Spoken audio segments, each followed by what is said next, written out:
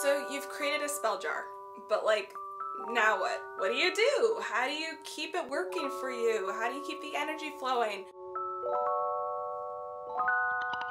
I actually get this question a lot in my comment section, and I figured it's about time that I make a video about it just to help you guys out, because I have quite a few videos on spell jars, but I don't have a lot of information about, you know, what do you do after you've created the spell jar? Now, for me personally, I think one of the most important things about spell jars is not allowing the energy to go stagnant. And I've had this happen. I'm not perfect. I get busy, and I've had spell jars where I've like kind of forgotten about them. And that's not necessarily always a bad thing. Sometimes, you know, you do a spell jar, it does its job, and then it's done. But then the energy does go stagnant. And at that point, it's time to dispose of it and make a new one. I can tell you there is definitely at least one spell jar in my room that I haven't touched or looked at in a while, and I'm like, I could feel it. Like the energy's stagnant, it's not doing anything, it's just kind of sitting there on my shelf collecting dust. Then there's spell jars like this one that's very freshly made that I have been working with frequently, and I keep it where I will see it. But basically I have a list of ways that you can activate, charge, and just work with your spell jars so that they don't go stagnant. And sometimes it's inevitable, eventually you will need to make a new one, but there are things that you can do to prolong the usability of your spell jars. So one of the things I like to do is meditate with it. And it doesn't have to be for a very long time either. So all that really requires is you sit with the jar, you can hold it in your hands, you can hold it to your heart, whatever feels good to you. And just, again, you're reflecting on, you're thinking of the things that this jar spell is going to bring you. You're thinking about, you know, the intention, really kind of basically reinforcing the intention that you already initially put into the spell jar. But it just keeps the energy flowing. It keeps it charged. And honestly, I think this is something that everyone should be doing with their spell jars. Different people might believe different things and not agree with me. That is okay. But I think that it'll work better if you continue to work that intention and you're continuing to put that intention out into the universe as well. Number 2, charging it. There are other ways that you can charge your spell jar to keep it strong. And I would say choose your technique based on what the spell jar is, like what it's designed to do, and maybe what energy you're working with. For example, you can charge it with the sun.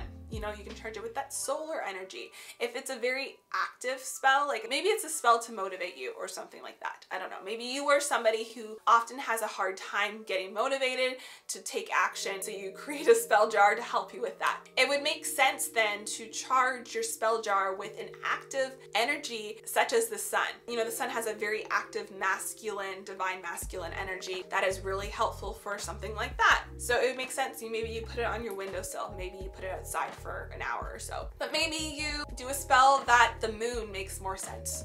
So you charge it under a full moon. You put it outside and you bring it in before morning, or maybe you put it on your windowsill. Again, I like putting things on my windowsill because sometimes I can't be bothered to go outside and remember to go outside at nighttime, so I put it on my windowsill, and then usually I'll wake up at some point in the middle of the night and I'll take it off the windowsill or something like that. It's gonna really depend on what the spell is, what works for you. You might actually charge it with a bowl of crystals. So maybe you create a bowl of crystals that kind of suits the intention, and you place the jar in the bowl of crystals to charge. Maybe you charge it with water. You know, there's so many different things. Maybe you charge it with the earth. Sometimes people will charge items with the earth. They'll kind of bury it and then they'll dig it back up. You can even do it in a house plant in your house if you're worried about losing it, something like that. Or honestly, again, your own energy.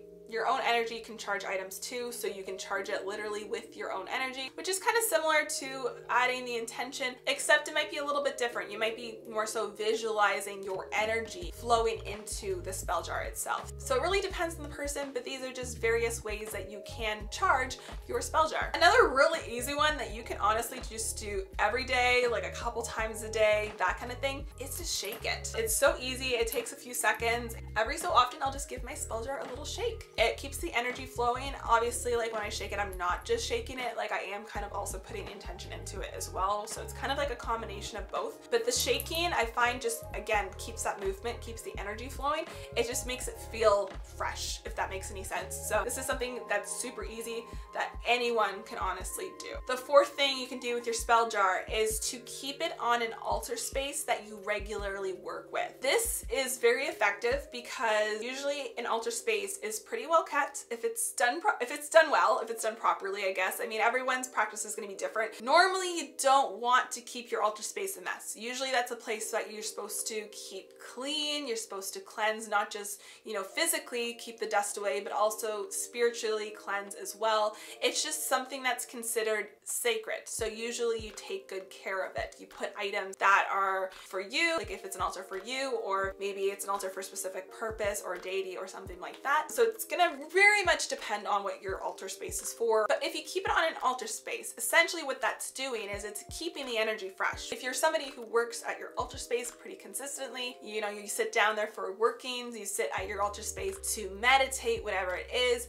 that energy is flowing, that energy is moving. So it's a really good place to put it. Also, you're most likely to have other items on that altar space too, whether it is, I don't know, it could be crystals, it could be oils, it could be herbs. People put anything on their altar spaces. It really depends on the person. It depends on what the purpose of the altar space is, but it's surrounded by the energy of those other items. So essentially it is also kind of being charged by what's surrounding it too. So keeping a jar spell on an altar space is actually a really good idea. Maybe you create an altar space for yourself and that's where you keep your self-love jar spell or something like that. That could be a very effective way of using it, a great place to keep it, a great place for it to continue to work its energy. Yeah, anyways guys, I hope this video helped you guys out in your own practice. I hope it answered some questions that you maybe had about jar spells and how to work with them and what to do with them after you've created them. If you guys like this type of content, make sure you subscribe if you haven't yet. I do post new videos every single week and I wouldn't want you guys to miss out on them.